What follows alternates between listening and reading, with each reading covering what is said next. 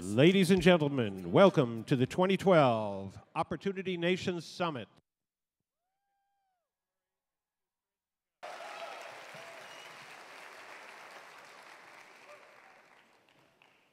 Good morning. Thank you so much for having me.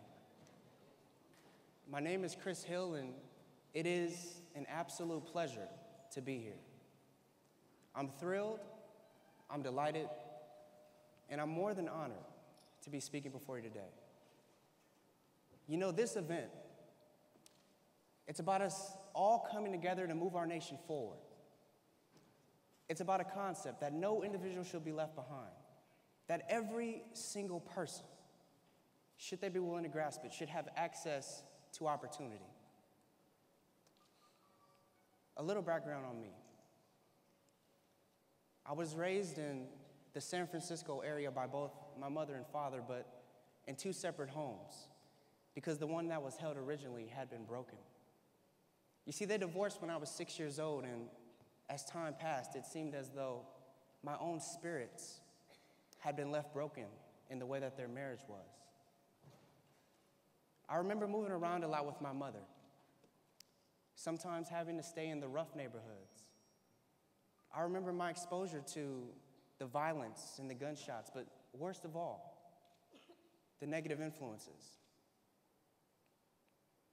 I think as time passed, I found myself conforming to the attitudes of those around me. I didn't really care about school, my future, or pretty much anything that looked beyond the moment at hand.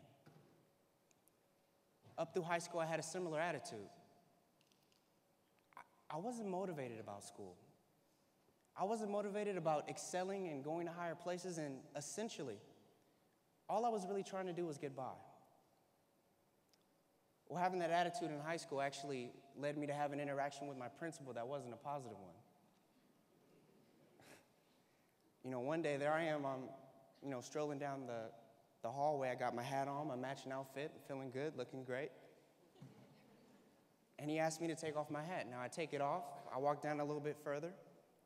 I pull a quick double check, look back over the shoulders maneuver. I see he's not looking, I pop it right back on and keep on walking. I think I'm being slick. Of course, he catches me and lets me have it a little bit, and there ends up being some conflict and later some confrontation between him and my mother. So it starts out a little bit ugly. But I believe that as time passed, he saw that I was a good young man at heart, that I had good values, that I was a good person. You know, inside I had all of the hurt and pain from wanting my family to get back together. I had my own insecurities. I wasn't confident about my looks, my capabilities, or pretty much anything else. But I was a good young man at heart. Well, for that reason, one day he referred me to this youth administrative program called Summer Search, which was about creating opportunity. The initial offer was for 2 free trips, an induction into a community, and a lifelong support system. But I think that as I completed the process, I ended up gaining more than I could have ever bargained for. That experience became a huge part of my life. Just the process of getting to know different people and going to places that I never could have even imagined helped me to change my thinking and open my eyes to the fact that I could change my attitude, that everything was within my grasp, that all I needed to do was set my mind towards achieving it. And it was mine to have and mine to hold. That concept.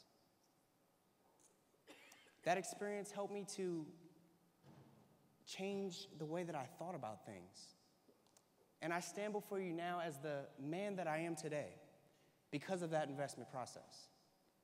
I stand before you now a better young man because of that transformation. Currently, I'm a senior at the University of San Francisco, majoring in business with a focus in finance and a minor in economics. With a 3.9 GPA, a degree right around the corner, and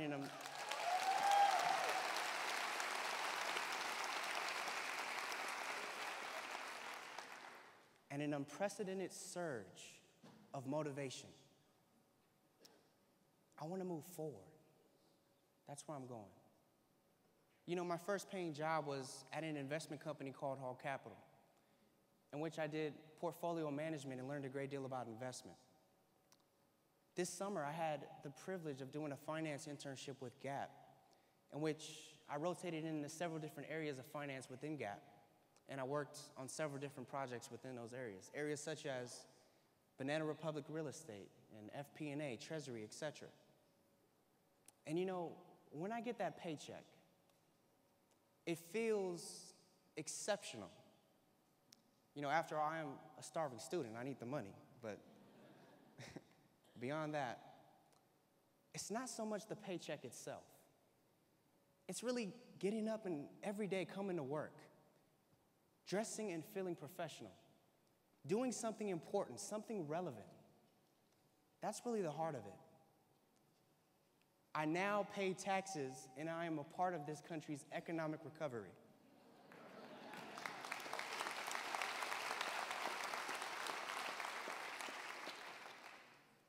I am now an asset and no longer a liability. And because of that, I'm so motivated to make a difference. I'm motivated to help other people. With my life, I want to do something important, something relevant. I want to come up a little bit higher. And along the way, I want to help other people come up a little bit higher.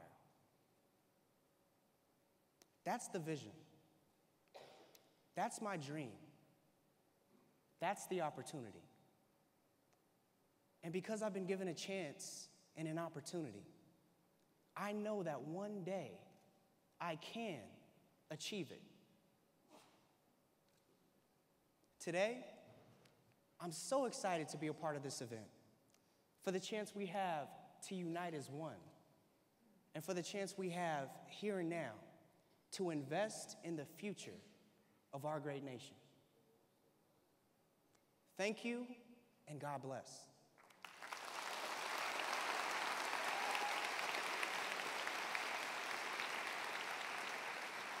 Thank you. Thank you for sharing that story. It's my pleasure. Thank you for sharing that story. My pleasure. So, Chris, thank you. Tell us what are you up to next? What's the future hold? Well, I graduate in May, and I'm currently looking at opportunities in finance, and I'm currently in the process of talking to Gap and Hall Capital, and I'm keeping my fingers crossed. Fantastic, fantastic. Are there any young people in this room who just want the chance to succeed like Chris here? Any young people here? Any young people who just want a chance to show the world what you can do? Imagine how much better off our country would be if we created sturdy ladders of opportunity so that all young adults in this room had a chance to achieve their full potential. Thank you, Chris Hill. Thank you.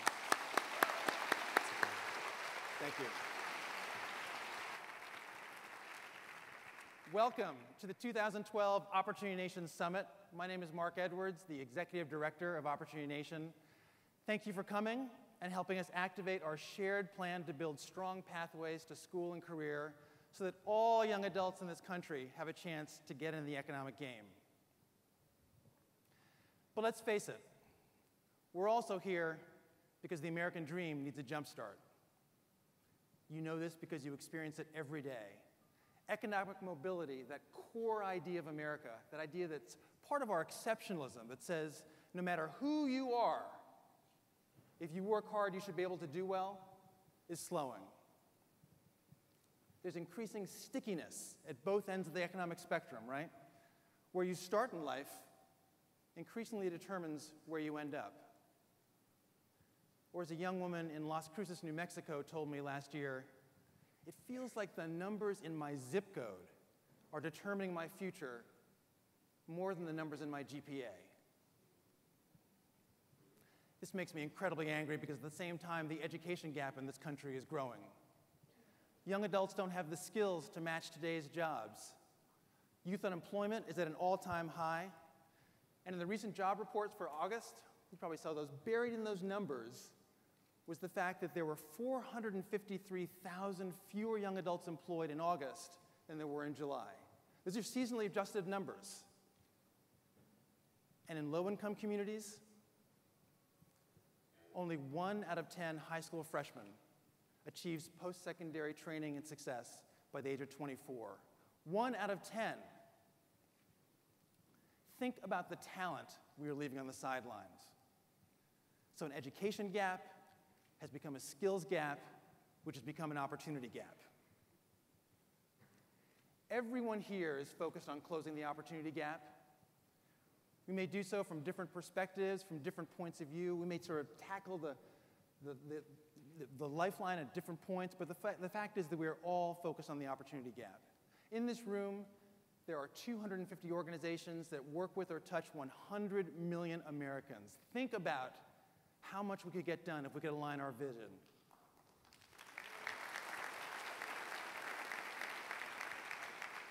There are decades and decades of hard work and success in this room, real solutions, and we honor that.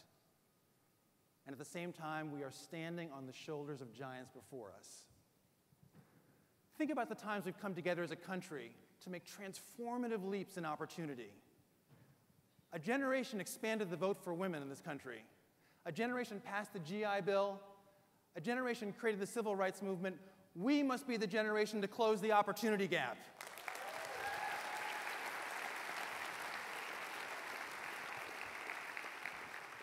And in your hands right now, you have a plan to do that.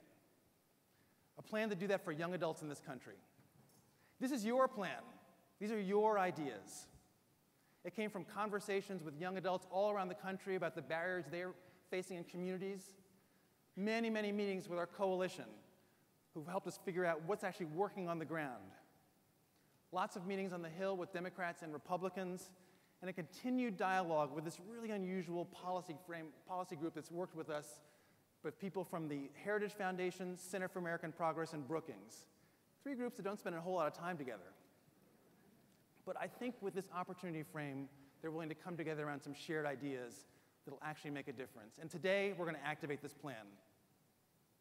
So, quick preview on today.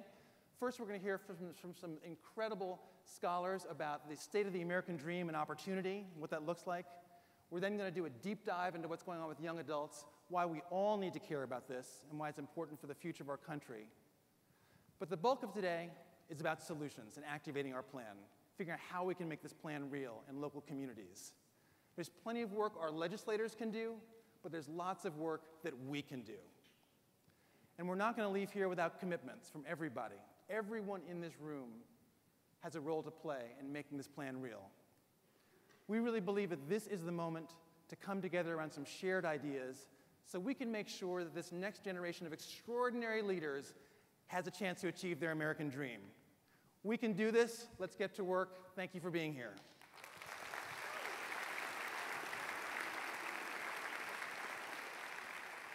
It is now my great pleasure to introduce the president of George Washington University, our host, Dr. Stephen Knapp.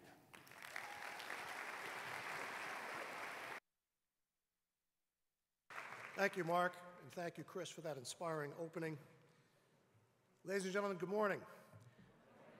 I'm delighted to welcome you to the George Washington University and to the historic Lisner Auditorium. It's truly an honor to co-host this year's Opportunity Nation Summit. You know, I think one thing everyone can agree on across the spectrum of political opinion is that closing the opportunity gap that Mark just described is not only vital to our nation's economic success, but to our health as a democratic society. Opening opportunities for success is the best way to reduce the disparities in health and wealth that have increasingly become worrying features of American society. The future of opportunity in our nation very much depends upon the solutions that people like our speakers and panelists are already working on. I hope the conversations you have today will enrich your abilities to design effective strategies for increasing opportunity. At George Washington, our faculty is also helping to close the opportunity gap through research and teaching. Just a few examples: faculty in our Graduate School of Education and Human Development are focusing on school reform and access to higher education. Our law school's Small Business and Community Economic Development Clinic provides free startup legal advice for businesses and nonprofit organizations. Dean Doug Guthrie of our School of Business and his MBA students are working closely with the Mayor's Office to create a business plan for the District of Columbia's economic development, and that will open opportunities for citizens both within the district and across the whole capital region. Again, closing the opportunity gap is not only essential to our nation's economic success, but to our well-being as a thriving democracy. We look forward to hearing from the many distinguished guests who will be part of today's summit, and we're excited to explore the ways in which GW can continue being part of the solution. Please enjoy the program. Thank you.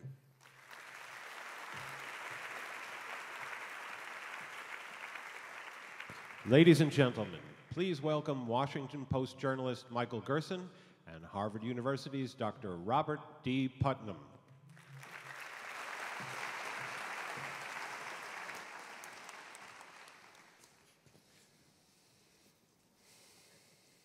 Well, thanks for coming to this summit. My job is to try to lay out why there's a problem here with respect to opportunity. There's been a lot of conversation this election season about equality, most of it focused on what you might call equality of outcome, that is, equality within the current generation, people having more money or less money within the current generation. Americans have historically not worried a whole lot about disparities of income. We don't typically mind if they're really rich people. We don't care how high the ladder is because we assume everybody's getting on the ladder at about the same point, and then some people will climb faster or be better climbers, work harder, and get up higher on the ladder. But that all assumes that we're all getting on the ladder at about the same point. That we do care about, and that is the problem that America is now facing. We're nowhere near getting on the ladder at the same point. There's been, indeed, a shocking change in the lives of American young people over the last 30 years that portend a significant, sharp drop in social mobility, in the opportunities for advancement for kids coming from the less well-off part of the population. We are facing an opportunity cliff in the next couple of years in which social mobility, the chances of social mobility from the lower part of the population decline sharply. It's not going to happen quite as quickly as the fiscal cliff that everybody talks about next January, but it's going to be much more damaging to the long-run future of our society. Let me say a little bit about the evidence that leads me to this pretty dire perspective on the chances for equality of opportunity going forward. First of all, over the last 30 or 40 years, there have been a series of growing gaps between our kids coming from upper middle class backgrounds, kids coming from college educated backgrounds, basically the upper third of American society, and kids coming from less well off backgrounds, the lower third of American society, roughly speaking, kids coming from homes where nobody's gone past high school in terms of their education level. 30 years ago, there was not much of a gap in test scores between kids coming from those two different sorts of backgrounds. But over the last 30 years, there's been a sharply increasing gap in test scores between kids coming from well-off backgrounds and kids coming from the lower third of the population. But it's not just test scores. There's been a significant change in the amount of time that parents spend with their own children, what we in my research project called good night moon time. Middle-class parents are spending a lot more time with their kids than they used to, and working-class parents are spending not a lot more time than they used to with their kids. So there's now an average of an hour gap in parental time every day between a kid coming from a college-educated family and a kid coming from a less well-educated family. But it's not just time with kids. It's not just investments of time. Middle-class parents are investing a lot more money in their kids, about $5,000 a year over the last 20 or 30 years, $5,000 a year in spending for development of their kids, going to summer camp and that sort of thing. The same, in constant dollars, there's been about less than a $500 increase in the spending of families that are less well off. But it's not just inside the family. Taking part in all sorts of extracurricular activities, you see this same growing gap. Middle-class kids coming from college-educated backgrounds, are much more likely to be in band and chorus and football and French club and so on, much more likely. And working-class kids over that same period have become much less likely to be involved in band and chorus and even athletics. Or how about community organizations, like taking part in the Scouts or volunteering for other community organizations? Up for middle-class kids, down for working-class kids. Or how about going to church? Up for middle-class kids, way down for working-class kids. How about just trusting your environment, trusting people that you're around? Up or steady for middle-class kids, but way down for working-class kids. Well, why not? Every institution in society is increasingly failing those working-class kids. Family, community, church, schools. And this is the worst part of it. All of the things that I've just mentioned predict success in life. Going to church, being involved in community organizations, getting high test scores, spending time with mom and dad, all of those things are increasingly concentrated among kids coming from one part of our society. And what that means is, and this is the sharpest way to put this point, increasingly, going forward over the next 20 or 30 years in America, how well you do in life will depend upon one decision you make: choosing your parents. If you're smart and alert when parents are being chosen, and you pick college-educated parents, you're set for life. But if you're asleep on the day when parents are chosen, or you kind of blow it off and say, I don't care, I'll take whatever you got there, and you end up with a high school-educated parent, your goose is cooked and you haven't even done a thing. Now, there are two reasons why that's a problem. First of all, it just isn't fair. It's not fair to have your life chances be dependent upon how you did in the parental lottery. And secondly, it's dumb from a national standpoint because we cannot write off 1/3 of our whole population and still expect to be internationally competitive. How did this happen? This is a purple problem. This is a problem, some of whose causes you see most clearly through red conservative lenses. It has to do with the breakdown of the white working class family. By the way, I should say, I've been talking about class all the time, and I hope you are not translating that directly into race. Race is related, but the changes I'm talking about are not about race. They're about class. They show up in all races of America, this growing gap that I've been talking about. Part of it, as I say, the causes are seen most clearly through a red conservative lens. Part of them, the causes are seen most clearly through a blue lens, and that's the collapse of a working wage economy for working class Americans. And part of it has to do with changes in the neighborhoods and communities. I think the most important underlying cause, however, is this. When I was growing up, when parents in my hometown, small town in Ohio, talked about our kids, they used the phrase our kids, they meant all of the kids in the community. Our kids were the kids in town. Now when we talk about our kids, we mean my kids, my biological kids. Over the last 30 years, there's been a shrinkage of whose kids we're worried about. And we don't worry about, the kids of those other people down the block who are less well off. The parents in some of these working class families may not be entirely admirable people, but the kids didn't cause the problem. And they're our kids too. So I think this is a huge challenge for America going forward. Michael?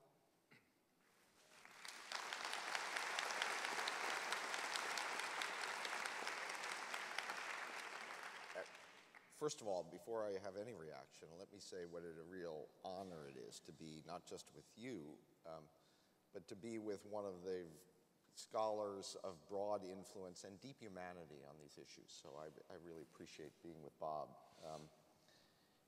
The good news in this election, as you mentioned, is we are having a sort of debate on opportunity. The bad news is how unbelievably and distressingly shallow it is. We've heard talk of makers and takers and the 47% and the lazy language of libertarianism. And we've also heard some of the easy language of egalitarianism in these debates.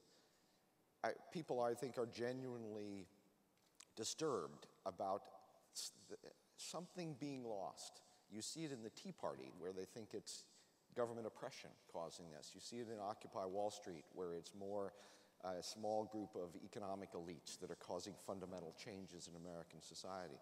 But the anxiety is very real. The problem is that we don't have a political debate that's sufficient to that deep provocation. While I've been involved, I spend my days looking at political life. I was looking at your research, some of which took place in your hometown, I think, in Ohio, Port Clinton, where one of your interviewers talked to a real woman with a fictitious name of Mary Sue, whose parents had divorced when she was small, whose mother had taken up stripping and left her for days at a time, whose stepmother beat her and confined her to a single room, who went to juvenile detention for selling pot, who had a boyfriend who burned her arms with cigarettes. And she told the story of being in that apartment and her friend being a yellow mouse, her only contact. And it was a story that when you look at the poor quality of our public debate and you look at the reality, the human reality of so many people in America, it raises the question, what does opportunity really mean in a circumstance like that? And why is our political debate not capable of dealing with the human reality? Now, I would give several reasons, and I don't want to take too much time. One of them is that we have a political system that's focused on the middle class. You hear that among Democrats and Republicans. Political advisors tell you that's where the votes are. It's a strange inversion of the Beatitudes. Blessed are the middle class, for they shall receive the biggest tax reductions. But there's also an ideological problem here, where you have a situation where Republicans, I think, have adopted a kind of basic libertarian approach, and because they lack a language to talk about this. And you often have a perception that the options, the social options, are between rugged individualism and bureaucratic centralization. And it ignores the fact that opportunity comes from different places. One way to put it, it might be, we own what we build. But as human beings, we're also built, okay?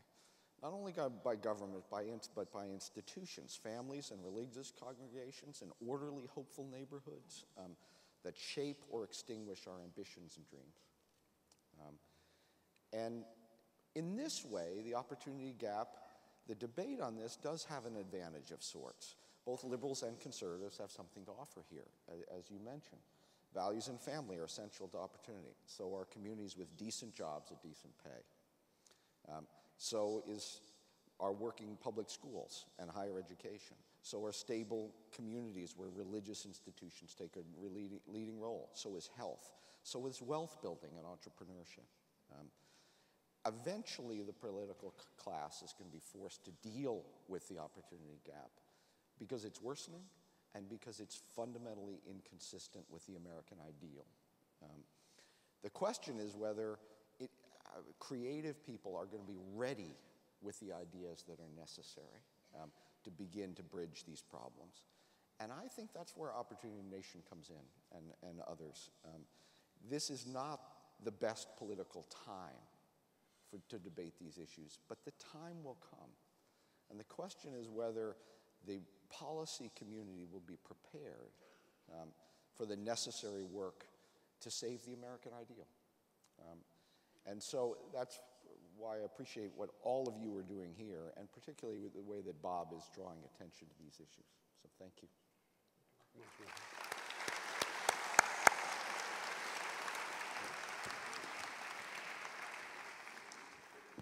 Ladies and gentlemen, please welcome Angela Glover Blackwell, founder and CEO, PolicyLink.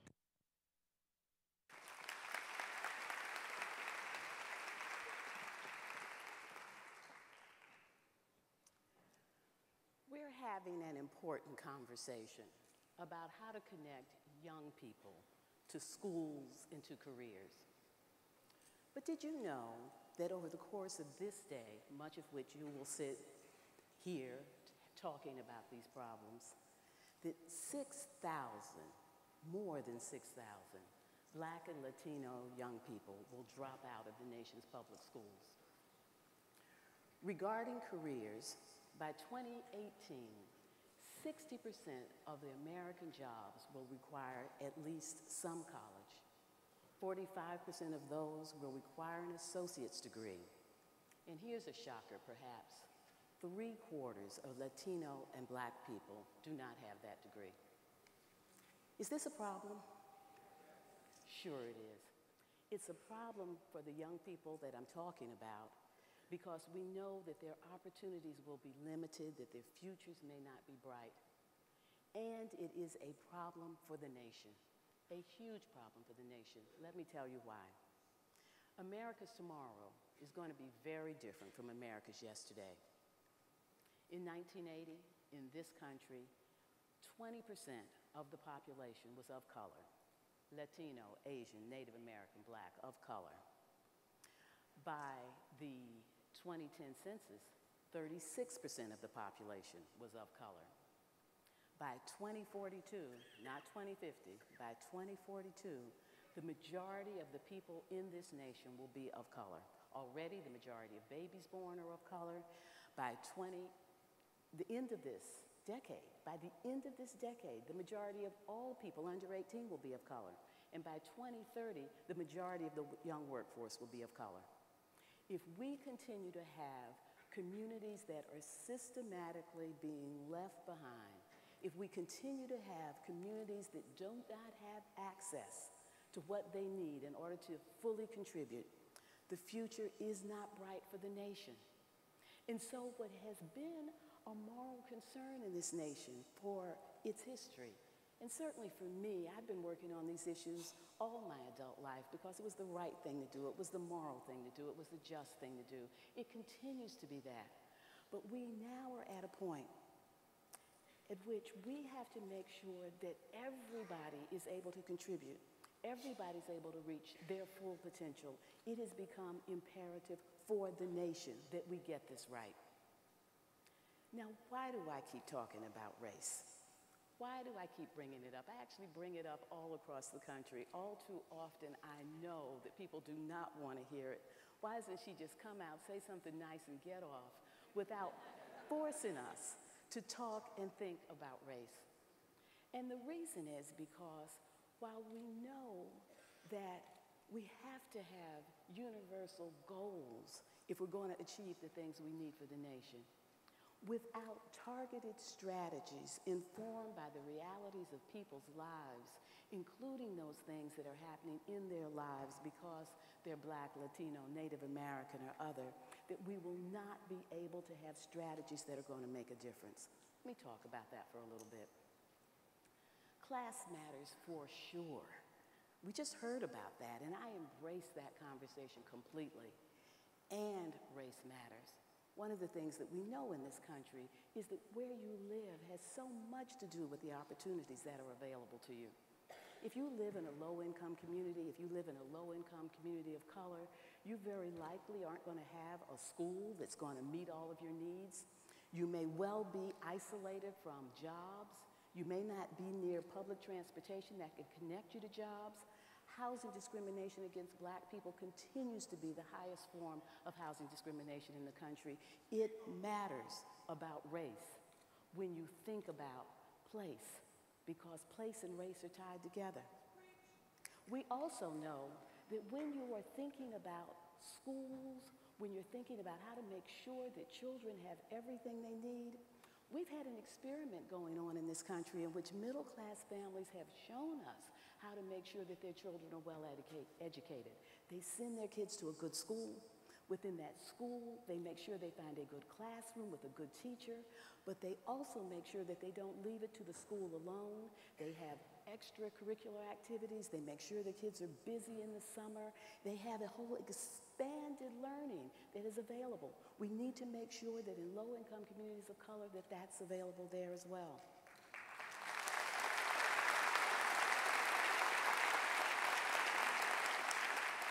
When we think about access to higher education, it has to happen. You heard. at least some college is going to be required for 60% of the jobs going forward. We have to make sure that young people are able to really move forward into higher education. That means that they have to do well in K-12. To do well in K-12, they have to begin school ready to learn. So what does that say for all of us? What it says is that we have to pay attention not just to setting the universal goals, but having the targeted strategies that get to the children and the communities in ways that what we know we all need gets to all of us in a way that we can utilize it to build a path going forward. Are we going to be an opportunity nation, or are we going to be a pull-up-the-ladder nation? We're here because we believe we can be an opportunity nation, but we have to invest in that ladder. That ladder has to go all the way to the ground, not hover as a distant dream. That ladder has to be strong so it can hold the millions that have to climb up to do what they need for themselves and what the nation needs for them to do. That ladder has to be available. It has to be available to all. So that means we have to do what we're doing now. We have to focus on school. We have to focus on careers. We have to focus on the young people who are ready to lead. But we have to make sure that all can lead. You are generous. We are generous as a nation. We are mentors. We give in our faith institutions. We donate. We give of our time. We serve in soup kitchens, and that's all good, but it is not enough. We have to do that, and we have to do more. We have to do more. We have to make sure that we have more than programs. Head Start programs and other early childhood programs that may be excellent and only reach a few will not do for the future we need. We need a system that makes sure that all children begin school ready to learn. An after-school program here and there that's wonderful is not enough. We have to have expanded learning for all children and make sure that they reach their full potential. A good job training program, an excellent community college here or there is not enough. Our whole system has to systematically make sure that all children get what they need. We're at a crucial moment. The things that we hold dear, we have to continue to hold dear. It is a moral imperative for sure, but it's also an economic imperative. We need young people to be all in. And for them to be all in, we have to be all in. By that I mean, we have to make sure that we're giving it all we have so that the young people who we know are going to be our future are ready to be our leaders. They're ready to be our workers. They're ready to be our entrepreneurs. They're ready to keep democracy alive through civic engagement. It's up to us. Thank you.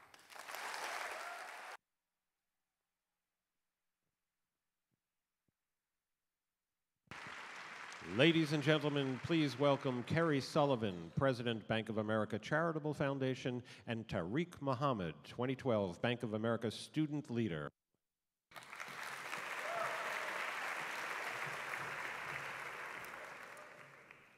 Well, good morning. It's really great to be here today.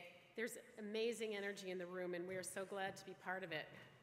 I want to thank Mark Edwards and his team for organizing this important summit with so many distinguished participants and leaders. Many of our nonprofit partners are here today. City Year, Year Up, Youth Build, Communities and Schools, to name just a few. I know I've left some folks out, but it's great, and it's great to see so many opportunity youth and young adults who are here to chart their course for success. It's really impressive. Today, we are all rallied around a common goal to give youth and young adults access to the 21st century skills they need to compete not only in today's job market, but in the future. At Bank of America, we are focused on strengthening local communities and economies, and we believe that helping people find meaningful employment is really the first step in our nation's recovery. We've cast a wide net and have focused our efforts on the chronically underemployed, unemployed, veterans, and most importantly, youth and young adults. This morning, I'd like to share some of the strategies we've deployed to help the next generation achieve economic success. We recognize that young people have been disproportionately impacted by the recession, with teen employment rates across the country running as high as 25%, and in some communities, much higher. We also know that the dropout rate is reaching an all-time high and that many young people are living in poverty. Today, young people face a multitude of challenges that can hinder their ability to connect to the skills and employment opportunities that will give them a chance to be part of our country's economic growth. Whether a young person has dropped out of school or just needs that extra support, such as mentoring, to guide them down the right path, there are many needs that can be addressed, and it will take us to collectively address them. At Bank of America, we've developed a comprehensive workforce development strategy targeted at youth. We focus around 3 efforts. 1, making sure young people have the support and guidance they need to stay in school, graduate from high school, and connect to post-secondary education, whether that be college, community college, or industry credentialing. 2, for those young adults that fall through the cracks, we want to make sure that there's an on-ramp to complete their education and prepare them for meaningful employment and livable wage jobs. And lastly, we are focused on supporting the next generation of leaders. And we have some of our student leaders here today, as well as Tariq, by supporting and promoting youth and young adults who can be catalysts for change. This past summer, Bank of America helped over 1,000 high school students find employment in their local communities through a combination of nonprofit work and opportunities to work at the bank. But we recognize that job opportunities are more than just a paycheck. Teens who are employed have lower dropout rates, are more likely to continue their education, to pursue long-term career goals, and ultimately show an increase of lifetime earning potential. One unique feature of our strategy is that we're not focused just on training individuals for the financial service industry per se. We place and train young people in opportunities where they can gain skills, connect to opportunities that exist in their own communities, whether it be healthcare, environment, hospitality, technology, just to name a few. But all of this comes into play through the work with our nonprofit and partners, both national and local, who are tirelessly on the front line doing the good work. We also feel that volunteer engagement, particularly mentoring young people, can make an impact. And we do think that supporting students in their quest for leadership is another great strategy. 9 years ago, we established a Student Leaders Program, which annually provides 225 community-minded high school juniors and seniors across the U.S. with both a leadership training program, and an internship at a local nonprofit. Since 2004, we've recognized nearly 2,000 student leaders in these 44 cities. All of them have worked at a range of nonprofit organizations serving the greater good for the summer. These range from organizations like Boys and Girls Clubs to Habitat for Humanity. Student leaders also attend a week-long leadership summit in DC where they look at the intersection of business, nonprofit, and the government sectors. These are civic-minded students, but we help them become more connected and form a peer network which will last much longer than the program. They have demonstrated an interest already, and we're helping them advance further as leaders in their local communities. Their work experience at a nonprofit is an important part of the program as they learn valuable life skills, from managing a paycheck to developing an understanding of the workplace and the issues facing their community. And student leaders have a ripple effect when they go back to their own communities as peer mentors and leaders. This morning, I'd like to introduce Tariq Muhammad, who is one of our 2012 student leaders. Tariq Muhammad is a student leader we are extremely proud of. He's a recent graduate of John Marshall High School in Richmond, Virginia, and while he has had his share of hardships, his passion to help others in need makes him so impressive, and everyone who meets him is totally impressed with the work that he's done. We are so pleased that he could join us today to share some of his thoughts about his experience as a student leader and the importance of connecting young leaders to important work. Thank you.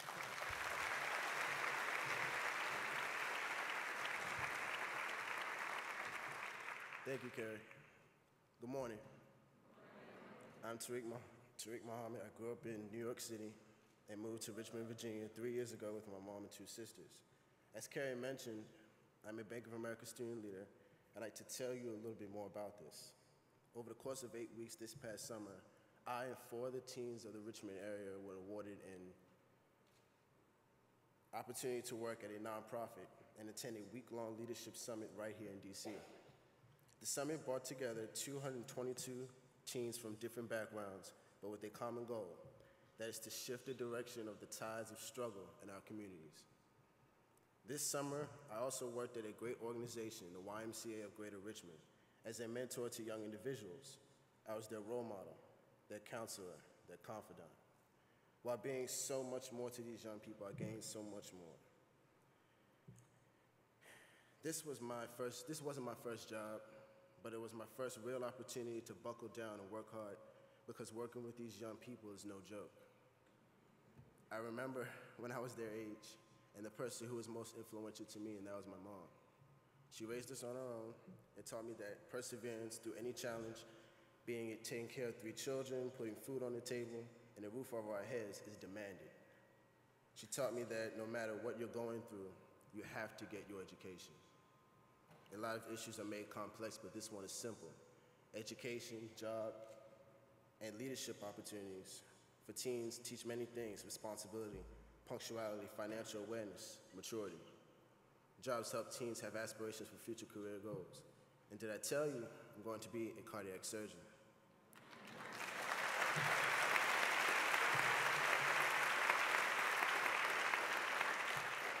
When teens see potential opportunities for their future, and when teens are supported on their journeys, our own communities grow and prosper.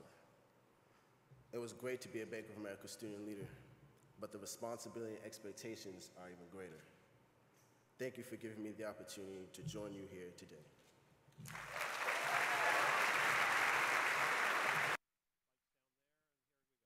Ladies and gentlemen, please welcome Dr. Eduardo Padron, President, Miami-Dade College.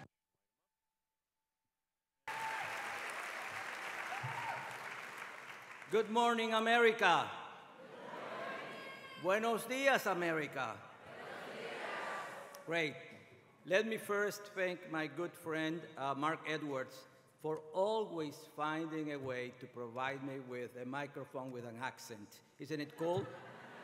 I think it's pretty cool.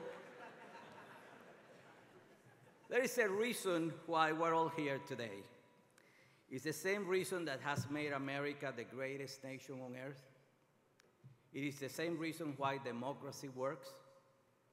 That reason, as you know, it's opportunity. Yes, opportunity is what we all believe in.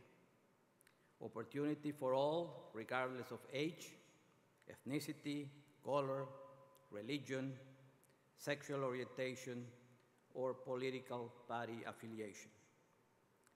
Let me suggest to you, however, that in the 21st century knowledge economy that we live in today, there is only one way to guarantee opportunity for all. And yes, you know the answer. It is that opportunity for accessible and affordable college education. A post-secondary credential today is more and more the ticket to the middle class, and also the ticket to the enjoyment of the fruits of progress. At a time when that credential is required to access the more than 60% of all the new jobs that are being created in our nation today, those without it are being relegated to a life in the cycle of poverty. That is not the America we want. That is not the America we dream. In the knowledge economy, a quality college education must become a birthright for all Americans. This is why many of us, college and university presidents, are joining the Higher Education Council at Opportunity Nation. We believe in the power of opportunity and are transforming our respective institutions to do just that. For example, at Miami-Dade College, the largest campus-based institution in the country, serving over 175,000 students, we have rallied the Miami community behind the concept of opportunity. And the community has responded by creating a significant fund that allows to guarantee every high school senior in the fourth largest school system in the nation. 2 years, the first 2 years of college with free tuition and fees if they graduate from high school with a B grade and are college ready. Thank you.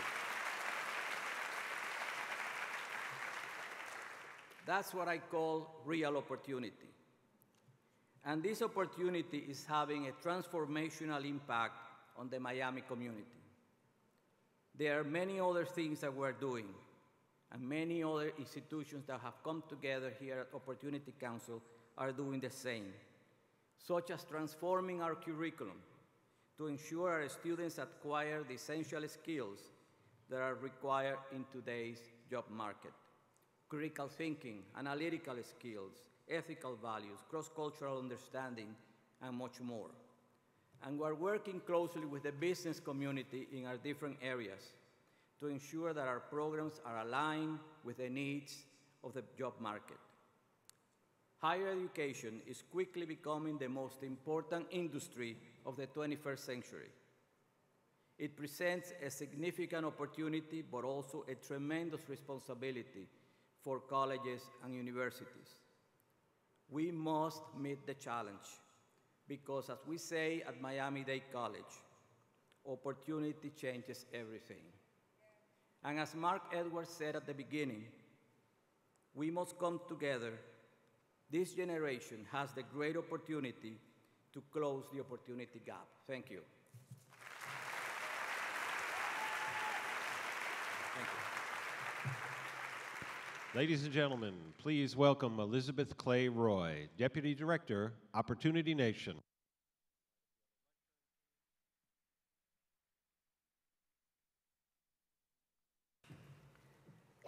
At the core of our campaign is the idea that in America, the circumstances of one's birth, the community they grow up in, should not condemn any person to an inescapable economic fate. We have heard this morning about the challenges we face as a nation and the potential waiting to emerge. But we know from our lived experience that the ladder of opportunity has stronger rungs in some communities than in others. There is not just one America with opportunity or without opportunity. And as we launched this effort, we wondered, how can we work to expand opportunity unless we measure it? So we developed this index in partnership with Measure of America, a project of the Social Science Research Council, and with tremendous support from the United Way Worldwide and our coalition. We built this tool for people to make choices. Some might use it as a map to think about where to live, but most will use it to understand better what is going on in the communities they love, so that collectively we can work to solve it. This index measures the conditions present in different communities that constrain or expand opportunity. Unlike personal characteristics, which also have an impact on mobility, these factors are amenable to policy change and to collective efforts to bring about improvements for communities' residents. Are there jobs? Can people afford a home to buy or to rent? Do most young people graduate from high school on time? And are neighbors volunteering? It is these central questions and others like them that are the focus of the Opportunity Index. And we use the data to derive an opportunity score, a comprehensive snapshot of where a community stands today and how it can improve its future. Released for the first time last fall, we shared the index with tens of thousands of people in the first year, and you helped us make improvements to this measure. We added associate's degree to post-secondary education and included a measure of income inequality. And we increased the number of counties measured so it now covers 99.7% of the US population. So let's begin by talking about what we found. The Northeast and the Midwest dominate the highest ranks of the opportunity score, seen in darker blue, with the top 10 states split evenly between those two regions. The 16 southern states are disproportionately represented at the bottom of the index, with only the 4 southern states around the nation's capital not clustered near the bottom. The 11 western states largely occupy the middle to lower middle rankings, with 3 at the very bottom. The top 3 states in the Opportunity Index are Vermont, North Dakota, and Minnesota. Interestingly, none of these 3 states are the wealthiest as measured by income, but they excel in many other important qualities. For example, low unemployment, low poverty rates, and rank highest in concentration of primary care providers and high school graduation rates. The bottom 3 states on the Opportunity Index are New Mexico, Mississippi, and Nevada. Across all 3 dimensions, they score far below the national average, especially in terms of education, as seen in purple. While 75% of American high school freshmen graduate in 4 years, these 3 states fall to the bottom of the pack. These states are also lagging behind the national average in post-secondary attainment. And the one area where Nevada excels is income, high income, but that's found alongside some of the highest unemployment in the country. And even greater than the divergence between states, there are vast differences between America's counties. Let me share just a couple of examples. In Falls Church City, Virginia, just a few miles from here, nearly 3/4 of residents have an associate's degree or higher, while in McDowell County, West Virginia, that figure is less than 1 in 10. Falls Church City has a robust constellation of public and private schools and colleges to enroll in, while McDowell County's schools system just came under state control due to persistently low test scores and high dropout rates. Same America, different opportunities. Even more stark, the percentage of youth in Apache, Arizona, who are not in school or working is 18 times more than in Dallas County, Iowa, and more than twice the national average. That's over 1/3 of youth there. In Apache, young people exit into an economy with 16% unemployment rate and one of the lowest median incomes in the country. In Dallas County, Iowa, part of West Des Moines, 95% of students graduate on time, and unemployment is below the national average. Same America, different opportunities. And while America's 25 largest urban counties are not at the very top or the very bottom of the index, there are real differences. Middlesex County, Massachusetts, which includes the city of Cambridge, is at the top with a B+ grade. Philadelphia, Detroit, San Bernardino are near the bottom with D grades. So we developed this tool to set goals and promote action. In fact, as we've traveled the country and shared the index, we've been engaging with our grassroots opportunity leaders and scholars and other partners to see how they're using the index in their communities. And everywhere we go, we see that the index is not just another data point. The index is a catalyst for change. We will hear 3 unique stories from community leaders in states that span the rankings and whose own journeys tell us something about the numbers we see. First, we'll hear from opportunity leader and former mayor of St. Paul, Jim Scheibel.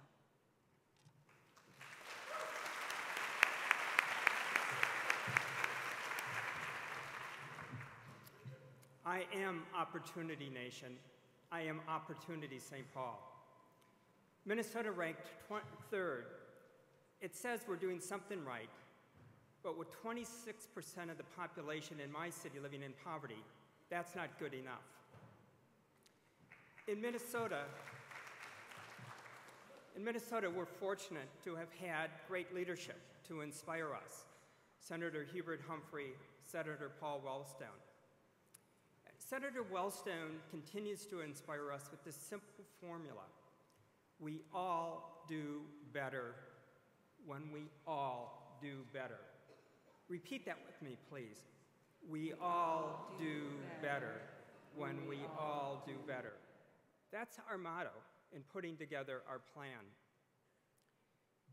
We know behind the statistics, there's always faces. Let me share one story with you. Chai Lee was born in the refugee camps in Thailand. At age 1, he came to this country. In St. Paul, he attended public school. And as a senior, he was inspired by a coach and a teacher. And Chai said, I want to go study political science. That teacher was Mark Wellstone, the son of Sheila and Paul Wellstone. Chai did go on, went to Carleton College, and 4 years did graduate with that degree in political science.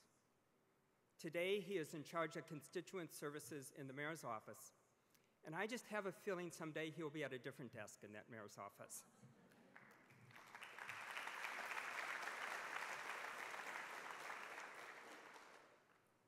Opportunity St. Paul is working on our plan. And we're building on, we're number 3 as a state, but we're number 1 in civic engagement. So the way we work with United Way, Community Action, business, communities of faith, youth, and particularly low-income people, we are going to increase our index by 10 points over the next few years.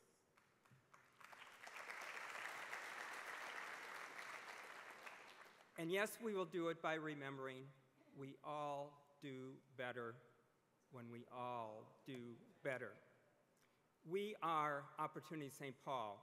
We are Opportunity Nation. Thank you, Jim. And now we'll hear from Opportunity Leader Stevan Corbett from Nevada. Good morning. It was not until my friends were attending and graduating high school that I realized that I had missed out on something. From my own experience, this is still a reality. It was a culture in our high school where it wasn't important to graduate from high school nor from college, nor to even attend, based on our economy and the jobs that were provided. In the entertainment industry and the hospitality industry today, it's still very prevalent. This is a culture limiting our economic diversity and the attraction of new businesses to the state of Nevada. I did not want to see this continue in my community, where I was born and raised, and now where my wife and I raise our 3 children. We do have opportunity gaps in Nevada specific to education, from early childhood all the way up to the post-secondary doctoral degree programs. And this is something that we're working on. In a state where nearly 2 million people have been added to the state in the last 2 decades, there has been a tremendous strain on our resources and how we plan for the future and sustain our comprehensive resources. This tremendous growth contributed to a climate where promotions were administered without proper support, and training while recruiting teachers from other counties and states. This played a significant role in the area of cultural and our academic services. This in a district where 238 languages are spoken, and we serve over 311,000 students. This lack of planning for this growth has impacted our students and their families as we continue to mend the academic and the social environment. We have made progress toward policies and best practices to support success and have new educational leadership both at the local and the state level. We recognize that what the index shares about our state and feel that it is a powerful tool in addressing the opportunity gaps that do exist. Our goal would be to use the index in setting clear and sustainable goals for Nevada through lateral conversations, not only at the local and state, but also at the national level. Thank you. Thank you, Stevan. And finally, we'll hear from Europe alumna Yenmi Escobar.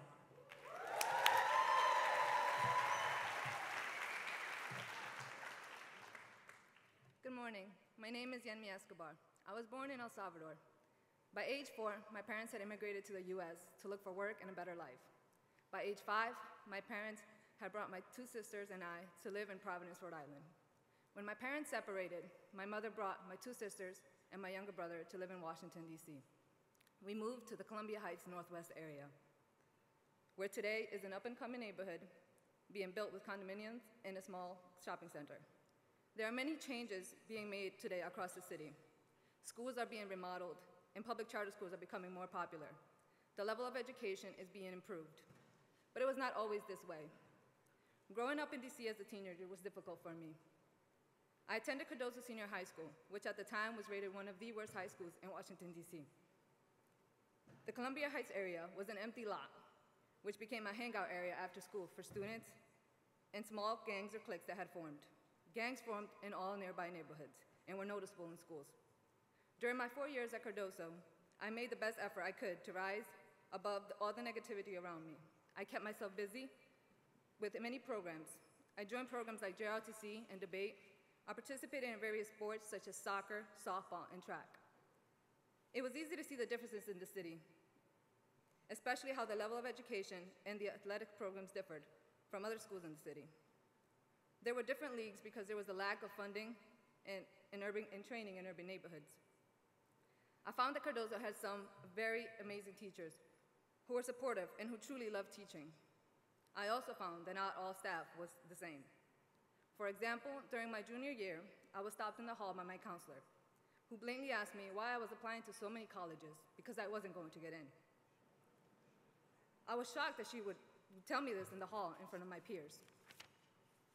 During high school, I was pregnant and had a son during the summer, right before my senior year. I knew at the moment that my life would change and that my priorities would take a huge shift. Becoming a mother meant I was no longer my #1 priority. Every decision I made had to not only work for me, but had to be the best decision for my son. After high school, I was prepared for college, and I was accepted to many of the colleges that I applied to, but I could not afford to go because I was not eligible for financial aid due to my immigrational status. While I attempted to attend multiple colleges, I also had to work to provide for my family. And so, like so many young people in my community, my line of dead-end jobs began. But after I lost my job in 2011, I was at a standstill in my life. I had a son to care for, but had no job, and was not receiving an education. My sister Oneida had been telling me about this great program called Year Up that she had just completed in Rhode Island, where I would get 6 months training and 6 months in an internship. During the program, I was taught the IT skills necessary to enter an entry-level IT position. I also received credits to Northern Virginia Community College. My opportunities had once again opened, and today I feel much more confident about my future. I'm currently at a contract help desk position at the law firm Baker McKenzie.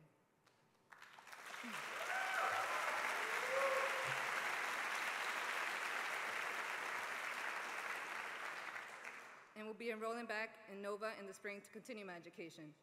Today, I am writing my own story. Thank you.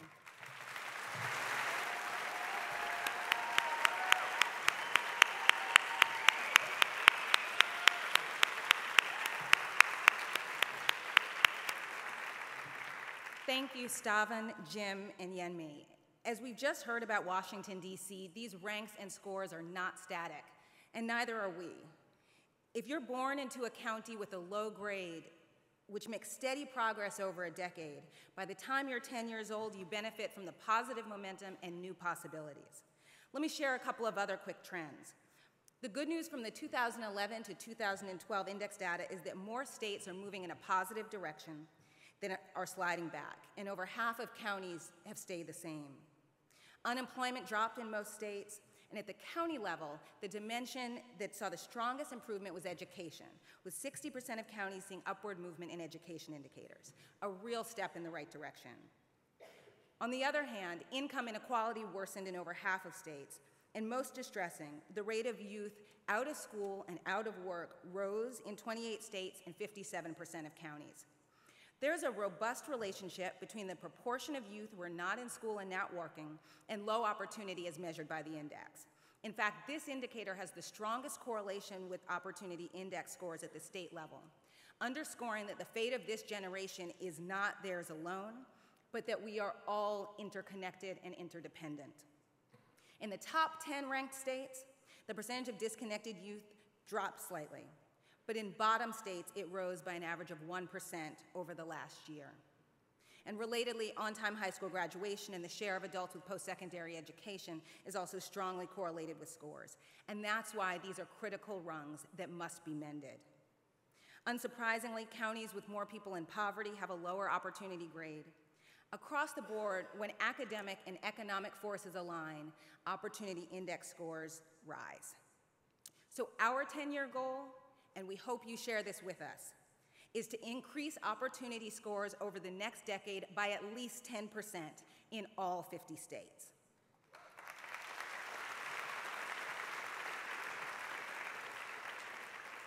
When we launched the index last year, we couldn't predict all the ways it would spark action, but our grassroots leaders shared the data with elected officials. They used the information to start service projects, awareness campaigns. Professors and students brought the index into the classroom to critically examine the relationship between geography and opportunity. So there is a role for each of us in rebuilding the ladder. We've talked today a lot about big numbers, millions of young people who want their shot. And at the county level, these figures quickly transform from abstract numbers to real lives. when opportunity leader Linda Nelson learned that 460 young adults in Ouachita County, Arkansas, needed to connect to work or school, she stepped up to start an action community beginning with life and career planning workshops for young adults. So, take a look now on your name card and see your hometown's grade and the percentage of youth disconnected from school and work there. And on your phone or back at a computer, check out your score at your current address at www.opportunityindex.org. What can you do to reduce that number? What is your organization doing to reduce that number? And once you've identified it, go to our national impact map, get in touch with us, and tell us what you are doing and what we can do together. If you're already involved with a multi-sector effort to expand opportunity, you can incorporate the index in your goal setting.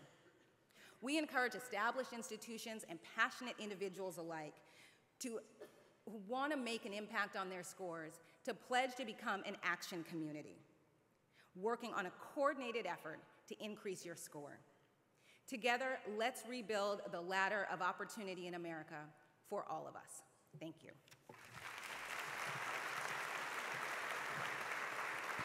Ladies and gentlemen, please welcome back Mark Edwards.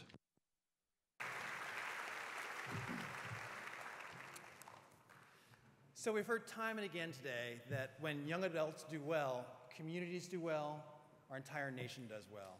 And I think this index has been a powerful example of just what happens when we get those stars aligned. So how do we create more ladders of opportunity for young adults in this country? First, I think we have to recognize that most young adults don't have the luxury of attending full-time school through grade 16 and then going to work. The truth is that the pathways that they take are varied, and we need an equally robust set of paths for them to take so that they can achieve their full potential. The workforce is changing, the workplace is changing. We need pathways to reflect this. So I'm going to briefly walk through our plan and the 8 core ideas at the center of it, and we're going to be spending much of the time from now on really focusing on the particular ideas here that we think are going to make a powerful difference in creating opportunity. First, we need to increase the number of pathways to 1-, 2-, and 4-year credentials and degrees. We should be expanding accelerated learning programs, earn and learn programs, early colleges. This is an area of tremendous innovation that's making high school and post-secondary education more relevant and increasing persistence and completion. Kate Matthews, a 20-year-old from our coalition partner, the Roosevelt Institute, supported this idea with a brief on the importance of expanding dual enrollment programs because they're a cost-effective solution to sending more students to college while saving money along the way. Second, career and technical education can be a powerful pathway for young adults of all backgrounds. Who doesn't believe that being exposed to workplace and career pathways can help? The average high school graduation rates for students concentrating in CTE programs is 90.8%, far higher than the national average for traditional high school paths. Perkins, as you know, is a critical funding source, and we must use its reauthorization to improve it. This was a game-changing pathway for Amelia Powers, whom we'll hear from later today. Amelia was a high school student with no plans for college, who wasn't particularly engaged until she enrolled in one of her high school's career and technical education career clusters through Skills USA. She discovered a natural talent for automotive technology, went on to get her BS degree, and now works as a regional parts manager for Caterpillar. She credits CTE, particularly because it was paired with other college and career-ready programs, for making her high school experience more relevant and better. This country is lucky to have her. We must lift up this pathway for all young adults. We have to incentivize innovation within CTE that rewards programs that work through a competitive grant program. We've seen how Race to the Top spurred innovation. We should build on that success. IBM's P-Tech Academy is just one great example of an innovative public-private partnership. You're going to hear a lot more about that in our next panel. But while we're fostering innovation, we must also support programs that work. In this room alone, there are many, many programs that are collaborative, data-driven, and have young people at the center. Demand for these programs that far outstrips supply. We should be sustaining and expanding programs that currently produce economically quantifiable results for young adults and employers. We should also pilot pay-for-success programs that leverage private sector support of innovation. Now, quick show of hands. How many of you owe a job or part of your success to a mentor? Family member, coach, volunteer? For me, it was a guy named Mr. George Mangan, a high school, an irascible high school teacher who taught me how to write and encouraged me to aim high. We know that mentoring works, and it's something all of us can do. Mentoring drives school completion, keeps young people on the career ladder. Number 6, we have to acknowledge that life is complicated, and some young adults fall off the ladder of opportunity. Youth Opportunity Grants are a powerful way to reconnect young adults because they coordinate the public school system, the juvenile justice system, the private sector, and community-based solutions. And there's studies that prove their effectiveness. Miami-Dade College, one of our members of our Higher Education Council, has done an extraordinary job of collaborating with the K-12 system and employers to build secure pipelines all the way to a W-2. We should foster these collaborations. 7th, we know how critical the advice and input of guidance counselors are, yet on average, high school guidance counselors have 476 students to support. We should be using technology to develop a single web portal where students can monitor their progress, make sure they're taking the right courses, and we can also make sure that they are that they get exposed to all the kind of career options that they need. If we pair this with a college savings account, we have a chance to reach many more low-income students and increase access to college. Senators Rubio and Coons from both sides, 2 legislators we're going to hear from later this afternoon, have co-sponsored a similar bill that we're going to hear about later on today. And finally, we have to engage employers. Employers can provide internships, help with continuing education, and of course, jobs. There have been powerful partnerships where employers, nonprofits, community colleges, and foundations have come together to make enormous differences in communities. One of our calls to action today is to encourage companies to use the White House Council for Community Solutions Employer Toolkit, a really powerful online tool to help employers assess how well their capacity to engage with young adults. So if you're sitting next to an employer today, and I'm thrilled about how many employers are here in this room today, tell them about the toolkit. So these are the 8 core ideas of our plan. Together, they form the basis of our shared plan. We're going to be discussing all these ideas in much more detail in our breakout sessions and over lunch. Everyone in this room is doing incredible work that's focused on promoting opportunity.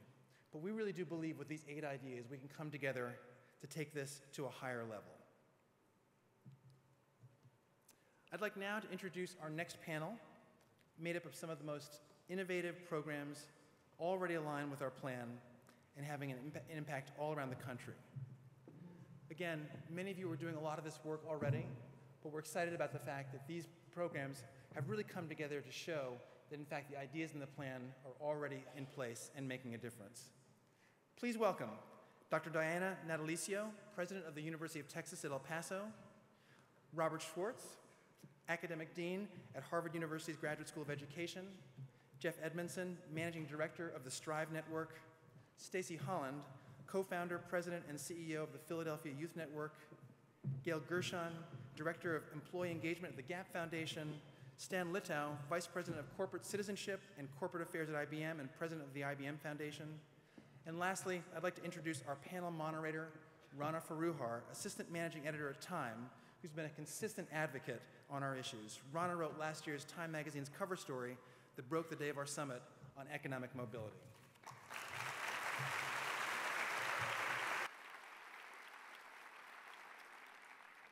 Thank you, Mark. Thanks to all of the panel, and thank you for having me here today. I'm thrilled to be here. I consider economic opportunity and mobility to be really one of the most important issues facing the country right now, and it's something that we're following incredibly closely at the magazine, and I feel very lucky to be discussing it with all of you today. Just to say a couple of words to start, mobility and opportunity is traditionally an economic competitive advantage for this country. We've always had a great level of mobility historically compared to Europe, for example, but as we know and as we reported last year, that's starting to change, and that is a real worry. We have a youth unemployment crisis right now, as all of you know so well, but there is good news too. There are jobs being created. There are 14 million new jobs that are going to be created in the next 10 years. but they are jobs that will require a certain level of training, often a community college degree, and better alignment of the needs of employers with the educational system. So we're here to talk about these things and many other things today. I've been told I have 20 minutes, but I may go rogue and make it 22. We'll see. So everyone speak succinctly and draw out the color in your stories. And I'm going to start with a question for a couple of you, Jeff and Stacy, just to start, because you're working with some of the most vulnerable populations. And I want to hear a little bit about the way in which you're working with high school dropouts and these very vulnerable kids to get them back on the track and reintegrate them. And if you want to share some of your stories and your most colorful examples of how that's working, that would be great. Great. It's wonderful to have the opportunity. I'd just like to credit Mark and his team for this wonderful plan. I think the work we're doing is really connected to the piece on creating action communities.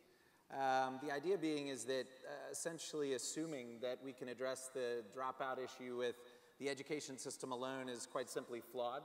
The idea of the Little Red Schoolhouse being the sole owner of educational excellence is long past. And really everybody in this room, everybody in a community shares some of the responsibility.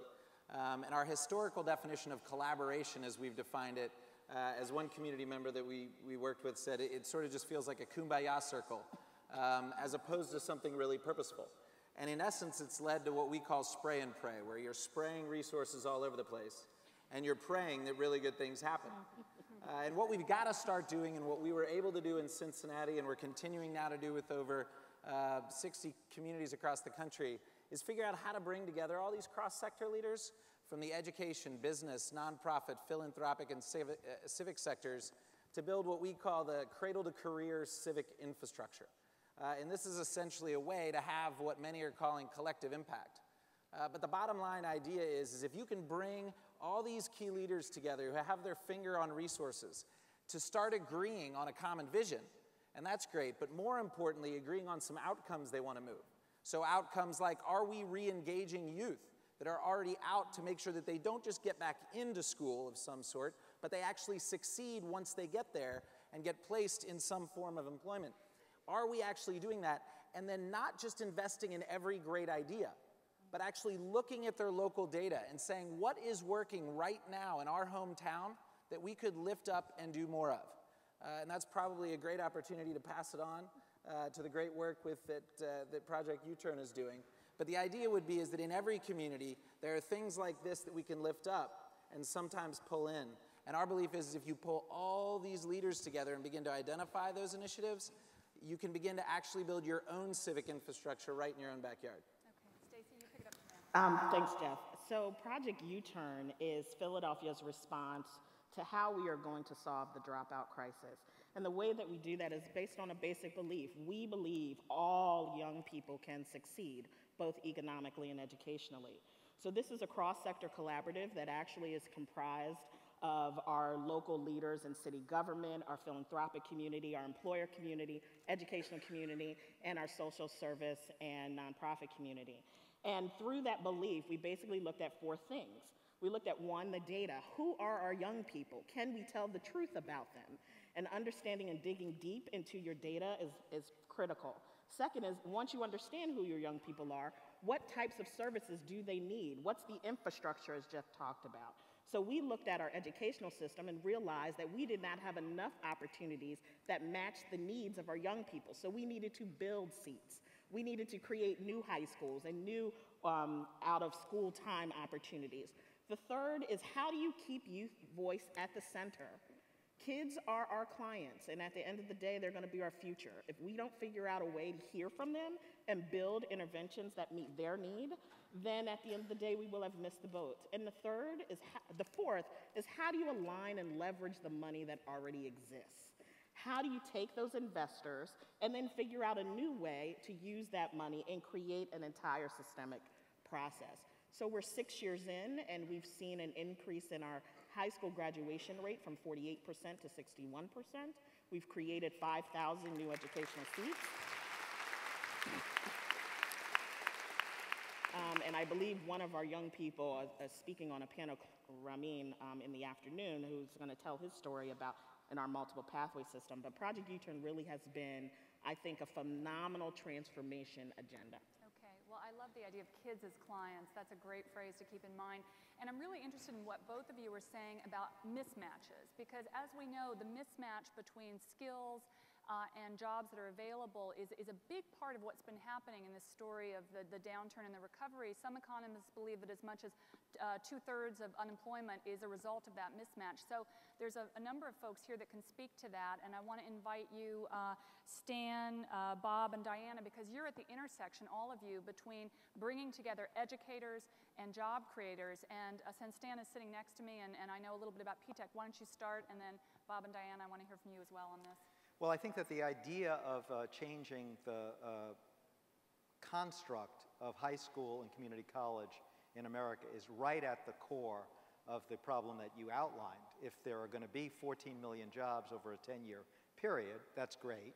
And if you look at our community college two-year completion rates overall at 25%, and you look at the skill deficiencies that kids who have high school diplomas have, we obviously need some game-changing activities that are going to really create a new opportunity. And part of that is going to involve getting business, higher education, and our school leaders together, community by community, to forge different collaboratives. The thing that we did starting in New York City, the P-TECH program, which has been referred to earlier, is a 6-year program. Every student completes with both a high school diploma and an associate's degree in computer science or applied sciences, and first in line for jobs at IBM, which is a powerful incentive. But if you went to the school and you went into the classrooms, you'd see the students being educated with their core skills matched up to the entry-level skill requirements for jobs in the industry. So what would be going on in the classroom would be very different from what would be experienced in a normal classroom. And if you look at this school in Brooklyn, in a tough neighborhood with no special admission criteria, no special charter school rules or regulations, at the end of the first year, very high attendance, very high completion rates, and the students already taking college courses in the 10th grade and doing better than your normal student would do with a high school diploma. So that's the new way of thinking, creating a new opportunity. But we can't just wave a magic wand and imagine that it's going to happen. We actually have to do things differently, and that's what this lesson is about. And I think it connects directly to the Opportunity Nation agenda of reforming Perkins Act money to incent schools to be able to provide connections to labor market information so that their training is for real jobs and real careers, getting higher education and business to the table in a substantive way, and providing a real bright future for larger and larger numbers of young people. And that's how we take advantage of those 14 million jobs and make the U.S. competitive. Okay. I've been in this school, actually, and I will just say that the energy is incredible, and technologically in particular, these kids are way ahead of me, I will just say. So, Bob, I know that you've dealt with these same paradigms. You've written the Pathways to Prosperity report. Do you agree with what Stan's just said? Yes, absolutely. Actually, just want to make two comments, both pivoting off of Stan's. I think one of the things that's different about this era from earlier efforts to really engage employers with schools in a more collaborative and effective way is I think at this point in the economy, we have in the healthcare sector, in the information technology, in advanced manufacturing, you've got employers who are genuinely worried about their future workforce.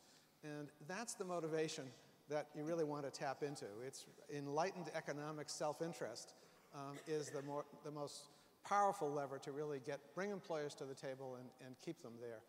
P-TECH, in my mind, builds off of, it's a natural kind of extension of the experience from two very powerful models that we now have a lot of experience with.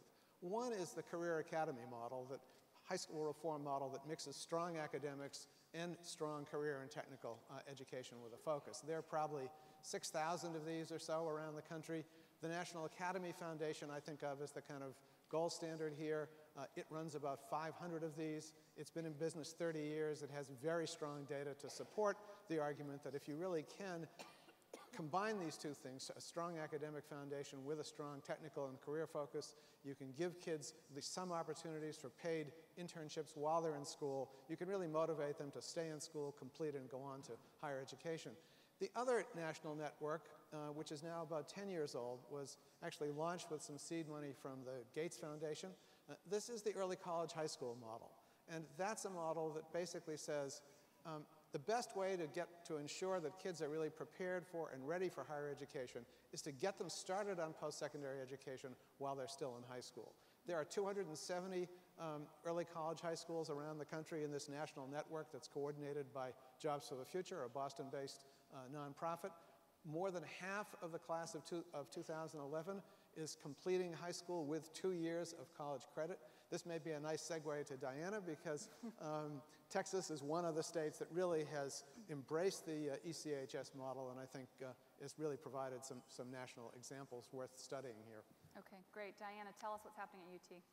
Well, first, I think it's important to recognize that a public university like ours, located in the U.S.-Mexico border region, has to think very hard about its role and mission and how it's going to serve the people of that region. That's what public universities are supposed to do. And so many years ago when I became president, one of the things that we did was to take a look at who we were and whom we served and whom we didn't serve. And we began to understand through data and careful analysis that we were increasingly out of sync with the demographics of the region. And so we set off on a quest to form a partnership with the school districts from which we draw approximately 80% of our students, and the El Paso Community College, which is the only two-year institution in our region. And we formed something called the El Paso Collaborative for Academic Excellence, which was an effort to raise aspirations and educational attainment among all young people in the region. Far too many young people were told over and over again that they weren't college material, and so we were squandering huge amounts of talent on very weak grounds. And so we began this collaborative. We worked with teachers. We had a lot of wonderful support from foundations, from the National Science Foundation and others, and it does take partners. We all have to work together. And we have now a student demographic that absolutely mirrors the demographic of the region we serve. And I consider that to be, frankly, one of the best outcomes that we could have hoped for. So we're now 77% Hispanic, and we look like El Paso, which is what a public university in a region like ours should. The early college high schools, to that point, have been an extension of those partnerships. So we have 6 early college high schools in the El Paso area, and UTEP is enrolling graduates of these high schools who come with not only their high school diplomas, but their associate's degrees. And these are speedsters. These students move along very fast. Some of them actually finish their associate's degree before they complete their high school diploma. So they come to us at the end of the junior year, and at the end of their junior year in high school, and they're juniors at UTEP at the same time. They finish their senior year in high school and their degree at UTEP within the next year or year and a half. And it's quite an amazing accomplishment. What's really interesting are the policy implications of a lot of these things. These speedster students, these accelerated students, can't get federal financial aid to come early to UTEP if they've finished their associate's degree at the end of the junior year because they haven't graduated from high school. And so we have to figure out ways to get the policy framework to be more supportive. Let me just say one other thing, because the partnership with the business sector has been hugely important for us. We are an engineering and science school. At our founding, we were a mining school, so we produce more Hispanic engineers than almost any university in the country. And we've been discovered by companies that have this workforce concern that we talked about a moment ago, and they know that their future workforce depends on institutions like ours. And so we've had companies like IBM and many others that have partnered with us over the years to try to build capacity and to encourage more young people to pursue careers, particularly in STEM. So it takes not only a village, it takes a country. It's amazing. All right, well, we're going to...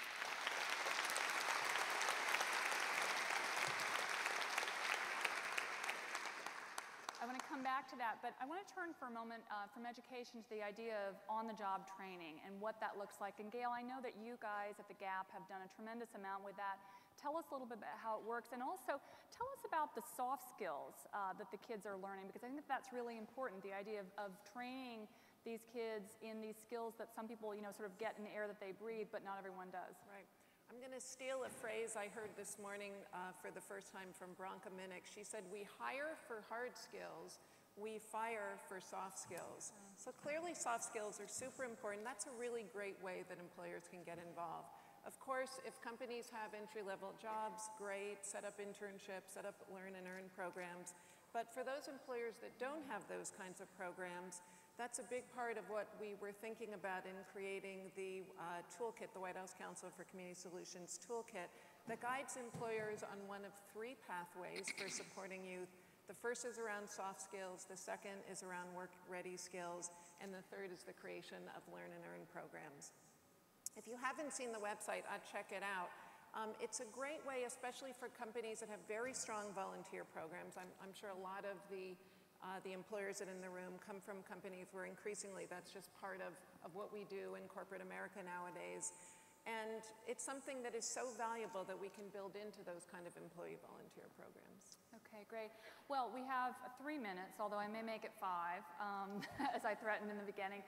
I want to go down the row here and have everyone very quickly say what you would need to do to take the ideas and the successes that you've had in your organizations, in your institutions, and take that national. What do you need? Well, I would say first you need the combined collaborative power of business, higher education, the people in K-12, and the people in the civic community to change how we do business. The Opportunity Nation agenda was to change how we sustain and support career and technical education in the country, to create incentives that connect the kind of training that people do to the jobs that are out there, get business involved in a really meaningful way. Volunteer opportunities are great, but we need to fix the curriculum so that kids are engaged and energized to change how they learn. Thank you. And I think some of the things that were identified don't require an act of Congress, and they don't require a change in our federal budgets or state budgets. They require a real commitment to doing things differently. In the United States, it wasn't until after the Second World War that high school was mandatory. Before that, it was optional. We made a big change in this country, and you could argue that that made a big change in the U.S. economy in the 20th century. Now is an opportunity to make a big change in the 21st century. Well put. Gail? I think we need to change the units of time we think about. We're really focused on today and tomorrow and this year, and if we can shift the time frame, we have to worry about 5 years from now, 10 years from now, and I think that's a big part of what corporate America and thinking about future employees and future customers. At a company like Gap Inc., we need customers that are going to want to continue to have, that they need money in their pockets to buy those jeans and t-shirts. So they need jobs, and we need to shift our thinking about time frames. I love that, taking a long view. So important on any number of levels. Stacey? I would say 2 things. Political will. We have to be willing to change our policies. We create disengaged students. They're not born. So we have to change those policies in our educational agenda. And the second thing is we need financial will. We need the investors that are interested in this topic to support a long view of solutions within local communities. Okay, you're here. So building on that, I think it's part of the shift to get to the long view and to get to this different financial perspective is to totally shift from a charitable mentality to an investment mentality. To say that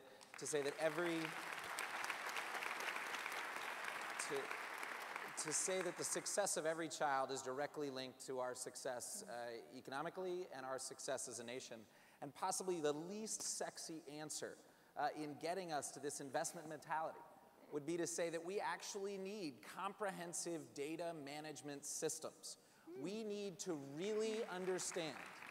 We need to have the data on what students really need, where they are right now, so that all the services that we may have in our community already or the great opportunities that exist outside our community can actually be targeted to what a child needs, not what we think they need. So getting to that point is going to be critical. In 2010, I had the opportunity to take part in a 17-country study called Learning for Jobs. This was done by OECD, and it looked at how other countries managed to build pathways that move the majority of their young people from high school with post-secondary education and training and on into the workforce. Two themes really struck me and we built into our Pathways to Prosperity report. One, and perhaps the most important, is the countries that do this well don't simply think about this as helping kids make the transition from school to work. They think of it in broader social and developmental terms, helping all young people make a successful transition from adolescence to adulthood with lots of community support. The second related point is that we called for in our report is to really create a kind of public social compact, if you will, between the larger adult society and young people. So young people, all young people, can see a visible opportunity structure in front of them. They can see the potential for support, but they also get the message they need to really pitch in and do their part in order to realize their potential. Okay. Diane? I think it's very hard to be last, by the way, because all the really good ideas I had in my head are articulated so well. But I do think that changing attitudes about the enterprise that we're all engaged in here is extraordinarily important. I think the media have a huge role to play in this. And it is not only about creating access and offering students a pathway, but it's also ensuring that whatever it is that we do to provide them with opportunities is of the highest quality. Because one of the big concerns that I have now is that as we look at jobs and workforce training, there's a tendency to segment that away from what I would consider to be excellence. These young people, for the most part, are just as talented as, for the most part, are those in more affluent settings. And so what we must do is to ensure that we give them every opportunity to compete at the highest level. And that means going on to graduate school or professional school. That means doing all the things that they have every right to expect.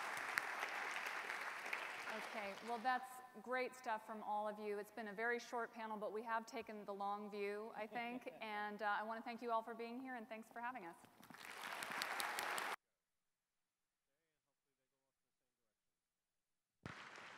Ladies and gentlemen, please welcome Michael Parker, Youth Build USA, and Diamond Jimenez. You're up.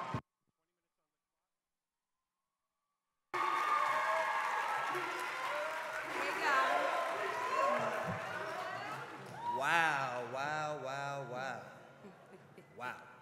First, let's give everybody a round of applause for making it here today, all of our young leaders, all of our representatives, all of our civic engagers. And good morning to everybody here. Good morning to all the young leaders in the audience. Let's understand why we're here. What's the purpose of us being here right now? It's for opportunity. And hello to all the allies that have come here from Opportunity Nation Summit to put forward a powerful and unified plan to expand opportunity for young people across our nation. I want to welcome you all to the National Young Leaders Town Hall. My name is Michael Parker, a proud graduate of Youth Build East Harlem, the first Youth Build program in the country.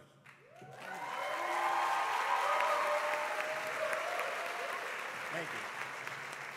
I stand before you here a proud father of 3 young boys. Yes, I have been busy. And a proud graduate of the AmeriCorps program, where I personally completed over 1,700 community service hours in our community program. And most importantly, an active and model citizen in my East Harlem community, working in youth action programs and homes as a transitional coordinator and case manager. We are here from many organizations, from Year Up to Youth Build USA, Public Allies, Core Network, National Congress of Native Americans, Youth Leadership Institute, Job for the Futures, and many other important and prominent organizations. Today we'll be speaking for more than 6.7 million young people that are disadvantaged in our communities. Too many times we're being called the voices of the voiceless, and I believe that today we'll have the opportunity to speak for all of these young people and speak on their behalf and speak about their opportunities, and what we need is very important. Diamond? Good morning, everyone. My name is Diamond Jimenez. I'm a graduate of Europe, New York City, class of January 2011. Today, I'm proud to say I am a help desk administrator at Tower Research Capital for 2 years. I'm starting back my college education, and I'm here with all of you showing that there is an opportunity not just for one, but all of us. And basically, what that means is this gives hope to our future leaders. Here at Opportunity Nation, we have an amazing chance to really learn from all of our experts and political leaders about the state of opportunity in America.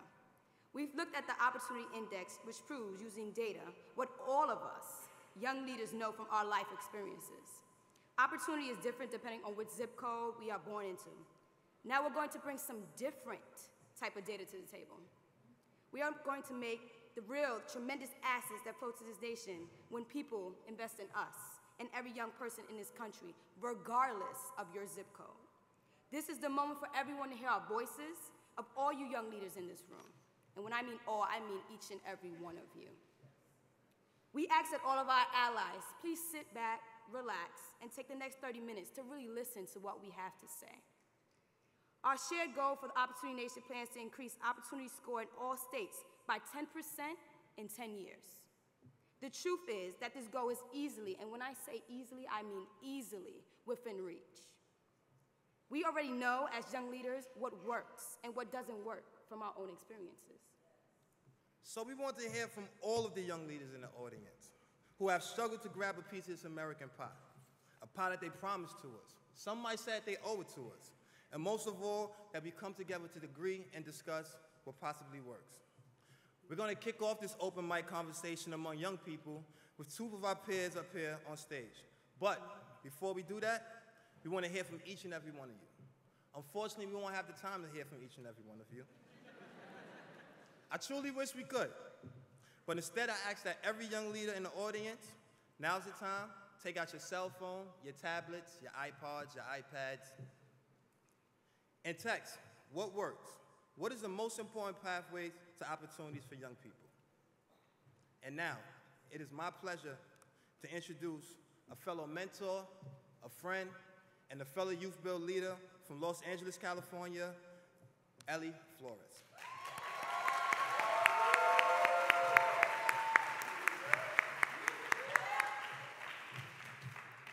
Hi.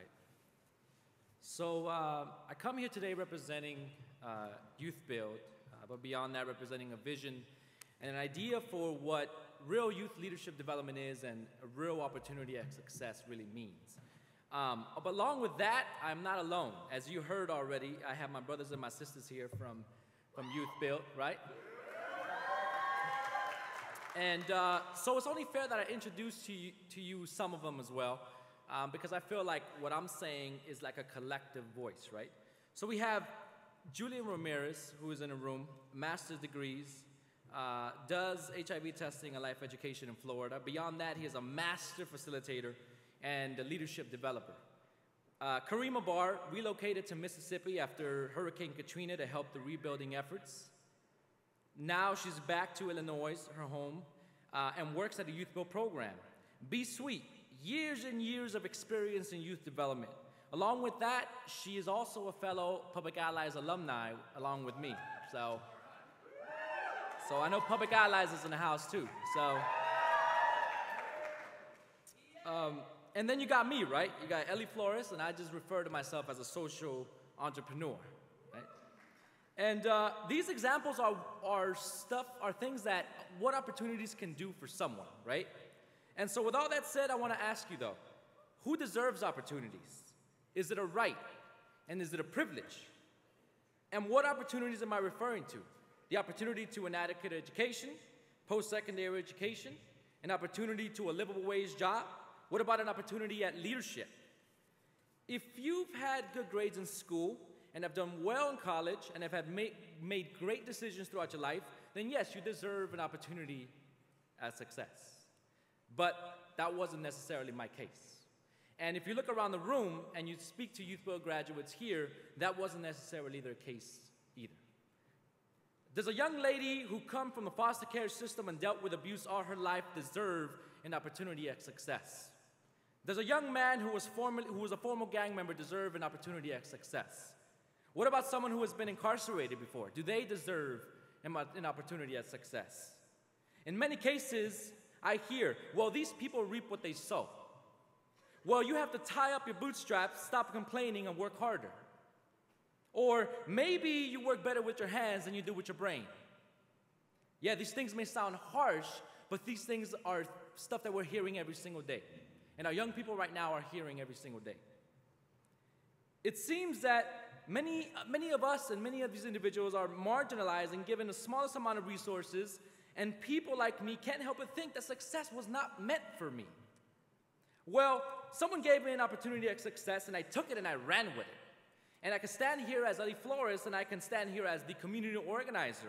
I can stand here as the founder of an organization. I can stand here as the outreach corps manager for Great Alternatives. I can stand here as whoever I want to stand here as, and you nor no one else can refer to me as anything otherwise.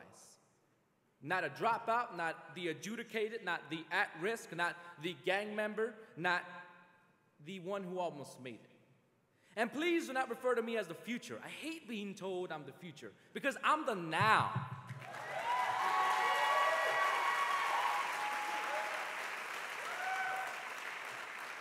Now, how is my success possible? Well, it really takes a lot of folks to talk about what opportunity really means, right? And then there has to be an investment. So first there was an investment put forth by individuals that believed that success was a right. So the investment of Youth Build in us was far beyond monetary. It came with adequate education, came with support and real case management, came with expectations at greatness, came with leadership opportunities, and came with a space that empowered us to find who we really are and our actual voice. Every young person across the country constantly talks to elected officials about making sure that programs like Youth Build continue to be funded, because we know what an opportunity can mean. And many times it's the difference between freedom and incarceration. It's the difference between happiness and bitterness, right? It's the difference between life and death. I heard this quote once, which was pretty interesting. It says, when one door shuts, one door opens. And then I thought that quote was really good, but then I couldn't help but ask myself, what if there's no doors open in the first place? Right? Then what happens, right? There's little doors open for success, right? Yet in the hood, we have an overabundance of police in this area versus that area, an overabundance of policies that make our situation worse, an overabundance of incarceration facilities, and very few places for education, right?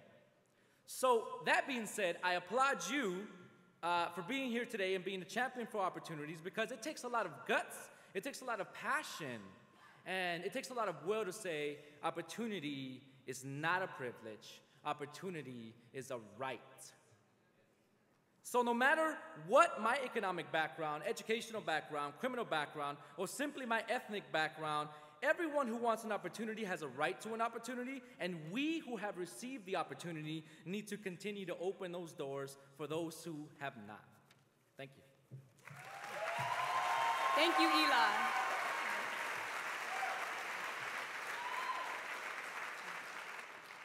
I want to say again, thank you, Eli. That was wonderful, and actually, what you guys are writing up there is wonderful as well. Keep that up. But now to keep us moving, I'm proud to introduce my friend and fellow alum from Europe and Boston, someone who has a real strong, vibrant personality, Greg Walton.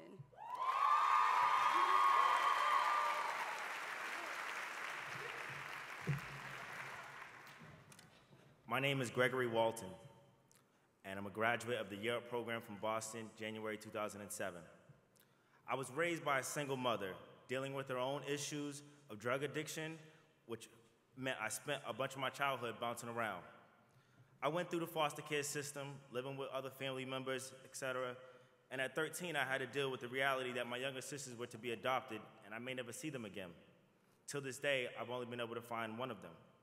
By 17, I was on my own, still very immature, lacking guidance, support, confidence, and most of all, love. My life growing up was similar to many young black men in this country, and it's sad. Sure, I wasn't all bad, and I actually accomplished a few things. I was the first to graduate from high school in my immediate family and went off to college, but I still lacked direction and focus on what was important. It wasn't until I hit a real low point and experienced time in prison separated away from my family, friends, and loved ones, that I got serious about my life and started to reach out to positive people for help. That's when I was introduced to the Year Up program, where I was able to work on myself and develop my skills while also challenging myself to grow in new ways. Suddenly, I was surrounded by other young people on this same journey, similar obstacles to overcome, but also the similar drive to want more for themselves, their family, and their communities.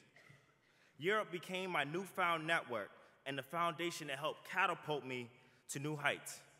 What I needed was an opportunity, and they gave me one. I now stand before you, a 27-year-old married man, a proud father, a homeowner, an employee at one of the world's most prestigious educational institutions, MIT.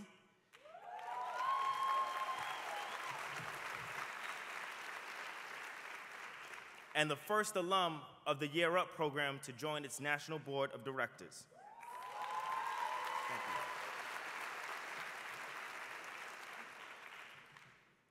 The feeling of coming to my home after a long day at work, seeing my son play in his room, and cooking with my wife in our kitchen is unbelievable. But this isn't about me. This is about the millions of young adults in this country that need that same opportunity that I got.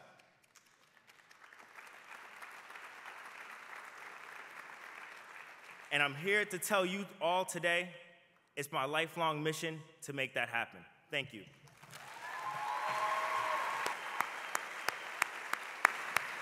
Thank you, Greg. And now we want to hear from all of you, young leaders out here in the audience, from your own life experiences. What works? What opens pathways for opportunity? So I think I will. Hi, everyone. My name is Diana Carrillo, and I have been working in Conservation Corner Bay in California for 2 years. Here, we work and study at the same time. We are helping protect the environment and have a better and safe community.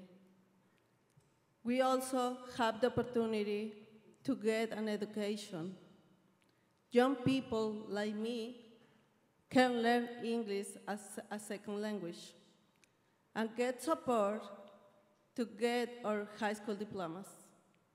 We earn college scholarships and get help to continue our education through attending college.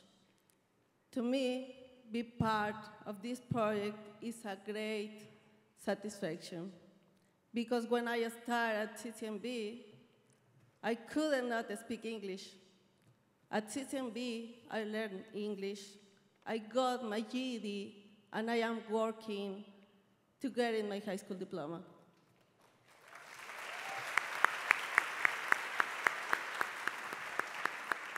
And I will attend college. Here, I have the opportunity to be a better person, be a good example for my daughter. Conservation Corner Bay is the place that young people need to have a better future.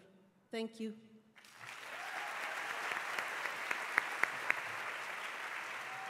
Okay, so this gets good. Do I have two people that would like to answer this question as well from this area right here, or should I pick randomly? Oh, okay, I'll pick randomly. So that's one and you're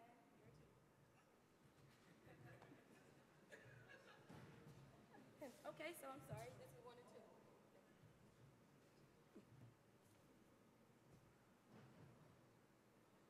That's your mic. Do you remember the question? Can you repeat the question? Can you repeat the question for him? The question is, sir, what works, what opens pathways for opportunity? More exposure to opportunity itself, I think. I'm coming from Chicago. Even though we're a new class, Yeah, so I'm class 2 alumni, but you know, I think the youth just need more exposure. You know, it's a lot of people who don't know about Europe, you know, and it's definitely a blessing in disguise at the same time. You know, I work, school, own apartment, 2 cars, so it's definitely a blessing to be here. So that's what I think we need, more exposure to it, you know. We need to spread the word and have more summits and stuff like this, just do things just like this every year. Right. You know, that's what I think. Thank you. Thank you.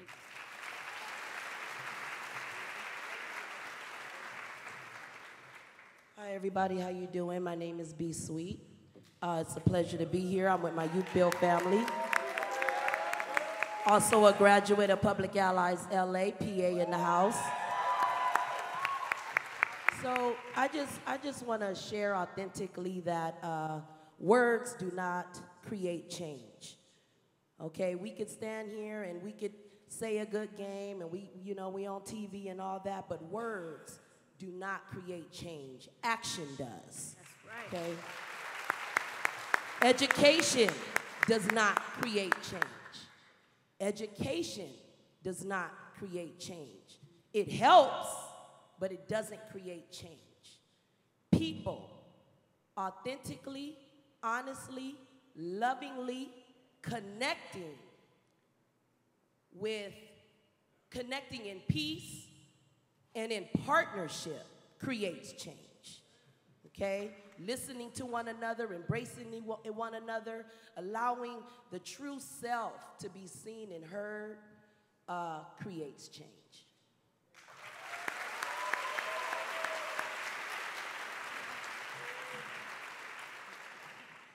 Good afternoon, everybody. My name is David Hernandez from Los Angeles, California. What works, I'll tell you what works for me, or has worked for me, is definitely a quality education. Just a little bit about myself. I'm definitely working class. My parents are blue collar. Son of a busboy, and my mother used to be a former night custodian. And if it wasn't for a quality education, I wouldn't be here today. If it wasn't for quality teachers that I had in my life, I wouldn't be here today. And I know we all talk about hard work and individual initiative, and that's amazing because I think the American dream still exists. However, we do have to acknowledge that it's opportunity that opens those doors and breaks those barriers. And it's one of the reasons why I chose to be a Teach for America Corps member, and I'll be teaching in Los Angeles next year, 2013. So, quality education. Thank you all. Appreciate it. Let's give them all a round of applause for speaking their opinions and just being very nice about it. Thank you. Now, we want to shift the question a little bit. We're not youth anymore. We're young leaders and active citizens, late 20s, early 30s, holding down full-time jobs, looking for work. And a funny thing happened to me yesterday. I was talking to my son on the phone yesterday after going through a multitude of rehearsals and conversations yesterday. And my son says, "Daddy, I knew you were sick, so I left your asthma pump in your suitcase yesterday." In East Harlem, the asthma rate is extremely high. And the medication cost is extremely high as well. Between me and my 3 sons, we have to share one asthma pump between the 4 of us. And it really bothered me yesterday that, first I enjoyed it and I was appreciative that he actually put his asthma inhaler in my suitcase. But then coming here today, I said, this is not the America that they promised us. This is not the challenges that they said that we was going to face. They did not tell us that when we went to school and we were tax-paying citizens, that I would have to choose between buying food for my family or paying for medication for myself and my children. So those are the challenges that I'm facing here today. And the questions that I ask you guys is, what are the challenges do you guys face here today? We've all left huge burdens back at home to be here, to represent for many voices. So I would like to select 2 people, and Diamond will select 2 people of what are your challenges facing here today. And Jameer, just so you know, because I know you're watching, Daddy has the asthma pump. So you select 2 people. So can I have 2 people? Anyone want to volunteer? I'll take you with the blue shirt, and I'll take you right. So, ladies first.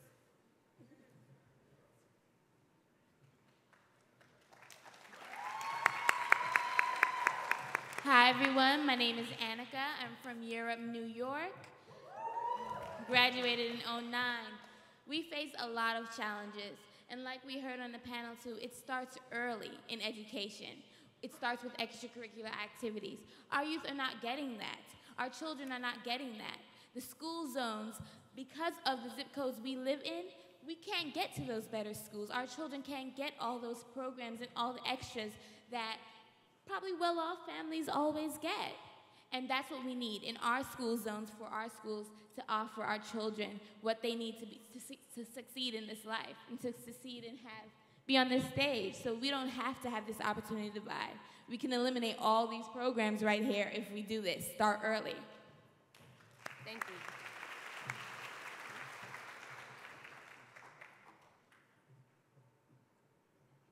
How you guys doing? I'm Shakir from Youth Build Newark. YB, we in here. The question was, what challenges are we facing? I think education discrimination is basically what it is. You know, that's the only way we can move forward is if everybody is educated in a fashion to as though you know that with that knowledge you can do better. You can change because you know what you know to be true. With the zip codes being what they are, I'm a little nervous, you guys, but bear with me. With the zip codes being what they are, and it's like education based on that. Now we have that education, like we know that. So we can take that education with us and go back and enlighten other people so that you don't have to be ignorant to the fact anymore. Thank you.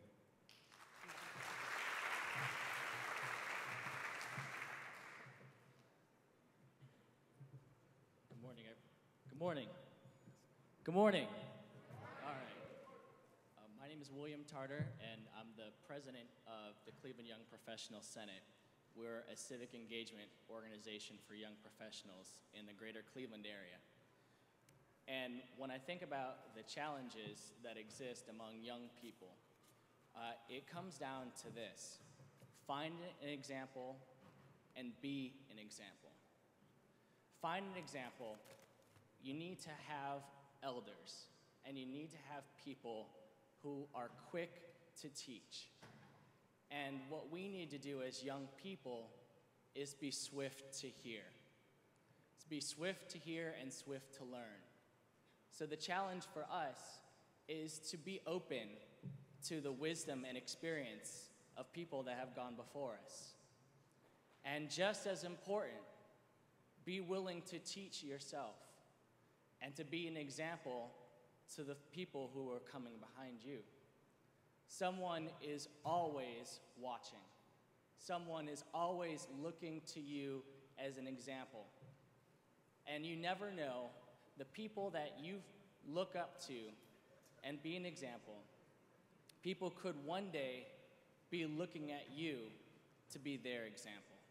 Thank you. Thank you. We have time for one more.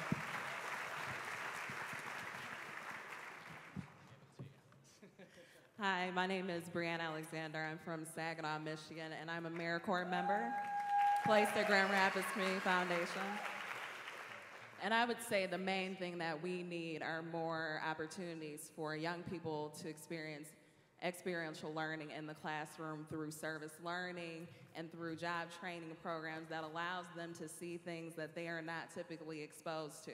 We need to give young people and be willing to take chances on young people being exposed to boardroom experiences. Place young people on your boards, allow them to voice their opinions, give them the opportunity, and we're gonna use that word a lot, but give them the opportunity to experience things and situations that you may not think that they're ready for, but I can guarantee you, and every young person out here can guarantee you, they're ready to step up, they're ready to take a challenge, they're ready to make a stand, and they'll make a difference.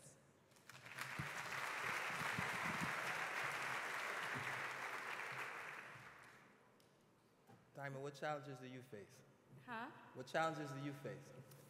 Well, my challenges aren't like everyone else's, but you can relate. Basically, I say a challenge for me is basically staying motivated in my college studies, particularly as I balance school and work. It's not easy to find time for classes and homework, but I also have to stay focused on my studies.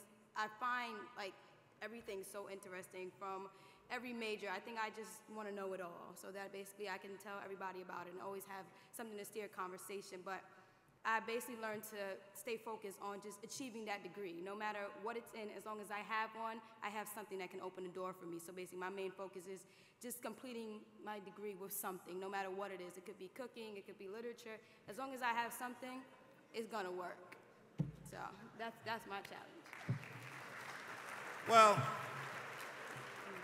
I would like to thank everybody here for opening their hearts, sharing their insights, letting us in on experiences. I wish we had time to hear from each and every one of us right now. But the good news is we will be continuing this conversation right after lunch at the National Gathering of Young Leaders and Allies and in other breakout sessions. So hold your ideas and thoughts and bring them with you to lunch, and let's keep this conversation going. But I need you all to take a second and look at your name tag. Now, I know all of you know your name, but I need you to look at if you're a young leader or not. And most of you in the front should be young leaders, and some of you in the back, so please raise your hand if you're a young leader. Please raise them high. Thank you. Michael. We'd like to ask everyone whose breakout session is with the gathering of young leaders and allies to get up on your feet. In a minute, you're going to follow Diamond and myself out of the auditorium to the next building, 3rd floor, where we'll get lunch. But I have one thing that I need you guys to repeat after me. When I say opportunity, you guys will say nation. So, Michael, are you ready? Let's do this. I'll meet you in the middle. All right, let's go.